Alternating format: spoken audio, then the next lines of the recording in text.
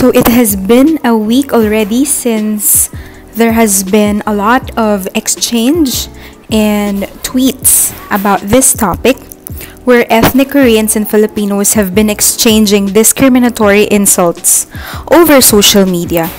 And of course, with Filipino side sharing posts with hashtags like hashtag cancel Korea, hashtag cancel toxic Koreans, and hashtag apologize to Filipinos.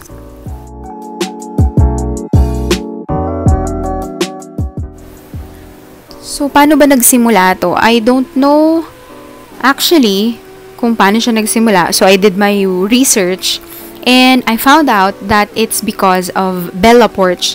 So, she's a Filipino-American TikTok personality in Hawaii, and apparently, she was just dancing on TikTok.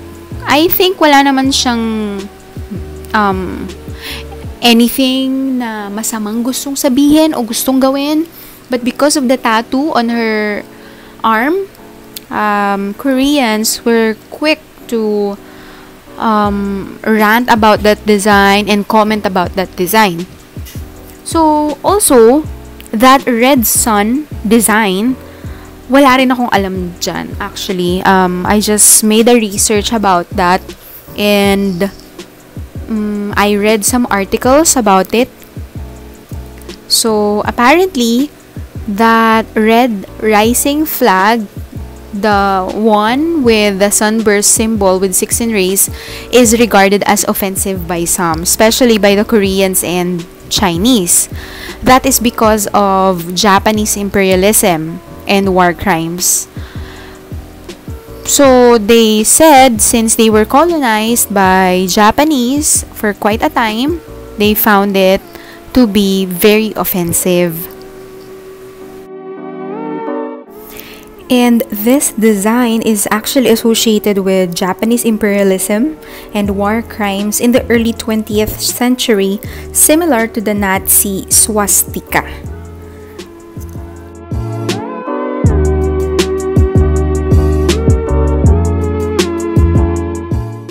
So many Koreans feel offended by this, especially the use of the red rising flag as a design for a tattoo, knowing that Korea was colonized by Japanese for a time.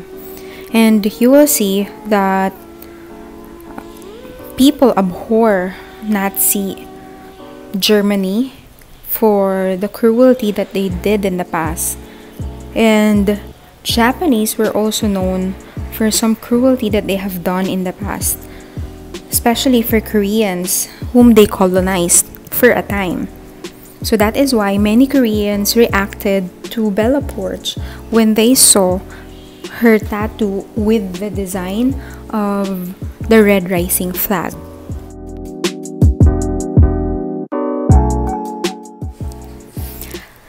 Later on, Bella posted an apology in TikTok and Twitter account, saying this: "I apologize to Koreans because 6 months ago I got a tattoo of the red sun with 16 rays.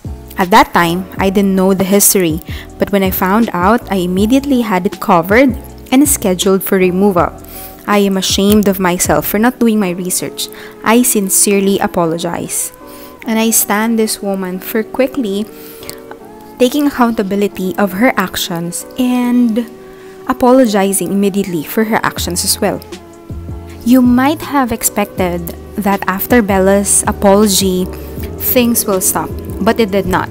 The issue did not stop. And you will see some Koreans posted these posts, which made Filipinos really angry.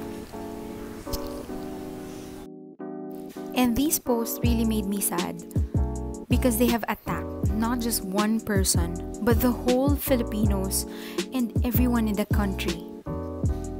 And it's so sad to see that there are more comments like this in Twitter and in the social media, which I understand the reason why Filipinos are ranting about this and making the hashtag cancel Korea as top trending topics in Twitter. And as a Filipino, reading those rude comments about your country and about the Filipinos in general will really make you so angry. And so Filipinos were quick to reply and post their comments like this. About this cancel Korea for a few days now, and I really stopped myself from checking the social media because I love Korea, I love Korean dramas and also K-pop. But when I saw this post of a man or of a young person destroying the Philippine flag, it just made my heart really, really angry.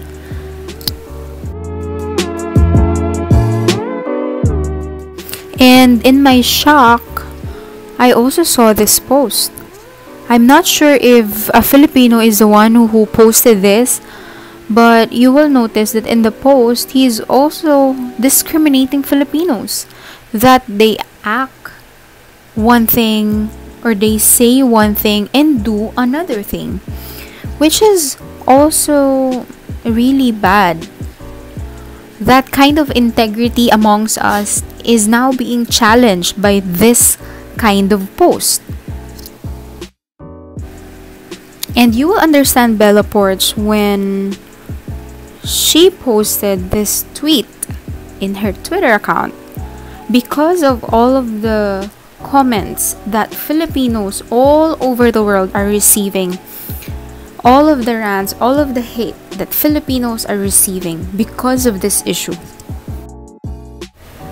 But it was not all negative. Notice how people, Koreans and Filipinos, started to post or tweet apologies and at the same time funny comments about this issue. Maybe para hindi naman masyadong stressful and mabigat sa pakiramdam yung mga nangyayari. Notice how this Korean apologized on behalf of Koreans for what happened, for all of the racist remarks and hate comments that we have received.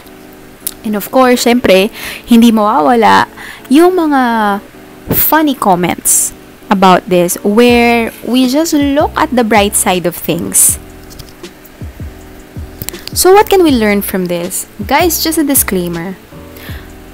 The things that I'm going to share with you are all my opinion. So I hope that you will not bash me for this. So what I'm just saying is that maybe we need to see and think what this issue is trying to teach us. So here it is. Number 1, do not generalize people. Remember, it was only Bella who made a mistake, or I don't know if you can call that a mistake, but I think people overreacted. Pero syempre hindi ko rin naman sila masisisi because that design is really give bad memories, no, sa kanila. But what I'm saying is that only one person made a mistake, but we drag all Filipinos in this issue and we tell them negative comments. Number 2, be quick to apologize and be accountable. I admire Bella for saying sorry immediately and owning her mistake. And she took responsibility of it by posting in her Twitter account saying that we should not attack Filipinos. And I understand her. That is being accountable and not putting blame or pointing fingers on others because she knows that siya yung nagkamali and she immediately said sorry about it. Number 3, don't do something when you are at the height of your emotion or when you are angry or when you don't know anything about the issue. Yun kasi yung problema. Especially that person who tore the flag of the Philippines into pieces. Why will you do that?